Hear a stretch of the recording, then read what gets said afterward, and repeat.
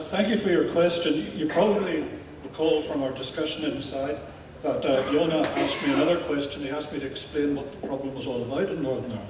Because he said he found he couldn't understand why it was that two sets of Christians were busy fighting each other and had been doing so for so long. But it's really very simple.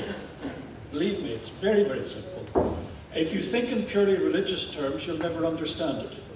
You've got to realize the basic issue is one of nationality, of how people identify themselves, whether they identify themselves as Irish or British, and secondarily it's about the distribution of public goods within the society. And those are the issues. We tend to use the terms Protestant and Catholic because they are the best identifiers of this. 92% of Catholics identify themselves as Irish. The percentage of Protestants identifying themselves as British is higher. So the terms Protestant and Catholic are used as identifiers of an issue that is essentially national. But there is also another factor that comes in as well. Most of the countryside of Northern Ireland is mixed. But during industrialisation in the 19th century, people moving from mixed rural areas into major urban areas, and the major one of course is Belfast, very quickly the working class segregated. And segregated neighbourhoods developed. The middle class tended to be integrated, and the degree of integration varied, but the working class areas very quickly developed being, 95 to 100% solid one way or another.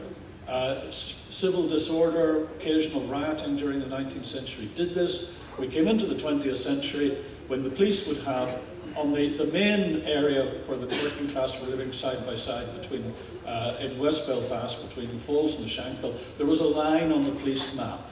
There was no line on the ground, but there was a line on the map.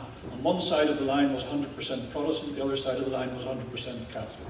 With the recent troubles developed, then it became convenient for a security reason to turn the line on the map into a physical barrier. It aided from the point of view of keeping the peace, and barriers that started there developed elsewhere. Since the Good Friday Agreement, what, 13, nearly 14 years ago, the number of barriers has increased. But these should now really be called not peace walls, but antisocial behaviour walls. Because on the interfaces, most of the interfaces are not marked by barriers, but on the interfaces, which during the Troubles, during the violence, people kept away from the interfaces because that's where there was rioting and shooting. That no longer occurs, there are no longer ambushes, no longer bombs and shooting at the interfaces, but there's fun.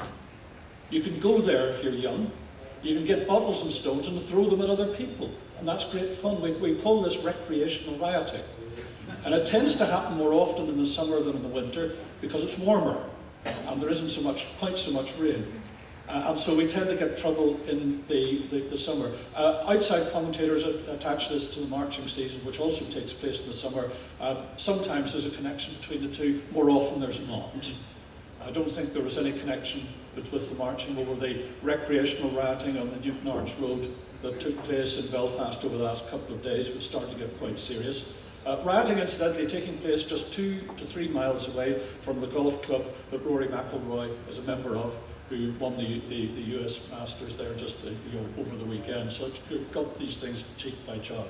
But we have spatial segregation in urban areas, and once you've got spatial segregation, other things will flow from that. Education is segregated, partly for spatial reasons, but also partly for human rights reasons. It's enshrined in human rights instruments is the right of parents to have an influence over or to be able to determine in broad shape the education of their children. And this has resulted now in a largely segregated educational system, certainly in primary schools, not quite so segregated in secondary schools, and even less segregated in the secondary schools that specialise, the grammar schools that specialise in serving the middle class and producing people that will be going to the universities. There's a degree of integration there, but not elsewhere. Efforts that were made by unionist governments in the past to produce an integrated educational system failed on the opposition of all the churches and can't be repeated, even though everybody says we should have compulsorily integrated education. You can't, because it's against their human rights to do that. Consequently, we have to do special programs called Education for Mutual Understanding. All schools are put under an obligation to make sure that their pupils are made aware of the existence of the other, that there's some program for interaction with the other, in order to bring them into, to try and broaden outlooks in that respect. But that's almost a sort of sticking class area. The one area of life which is reasonably well integrated is leisure and work. Work wasn't altogether integrated. There was a degree of segregation in work, but under quite stringent legislation, the fair employment legislation has produced a degree of integration in the workplace. It's not absolute, because if you take somewhere like, there was a major employer in the West Bank of in Londonderry, the population there is 100% Catholic. There's this employer who's got 800 employees, and his employees are 98% Catholic. Normally that brings the Fair Employment Agency down on you like a ton of bricks, but there's no way the employer could increase its percentage of Protestant employees in the physical environment it is. But outside special cases like that, there is a degree of integration there. But dealing with this highly segregated population in terms of its living, education, and large parts of its social life, because the churches determine large parts of social life, that creates problems for us in terms of the political process. We're able eventually to get agreement at the top level among the politicians. Getting that translated onto the ground is a different matter. Your question was to me, why did we have difficulties persuading the public?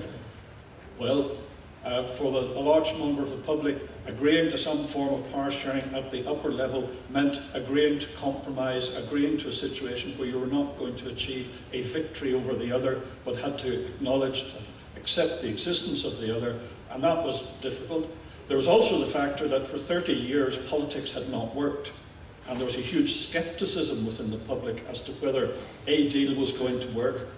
Furthermore, we couldn't tell them in advance there was going to be a deal, A, because I didn't know there was going to be a deal, and B, if I went around telling people beforehand that I was anxious to get a deal, then there would be lots of people in my party who would be anxious to get me out of leadership. So for tactical reasons, I had to play my cards close to my chest. And a lot of people were then surprised at the very end of the process where, instead of a breakdown, we had an agreement. That caused a little bit of difficulty, although that's part of the reason why the implementation period span out, because it took quite a bit of time for the man on the street to get his head around this situation and to realise it was a good one, which I think by and large they have. There is no longer an issue within the society at large about the existence of the political institutions that flowed from the Belfast Agreement, what we call power sharing and various other things. That's generally accepted, but we still have some problems on the ground, and that is going to take a lot of work.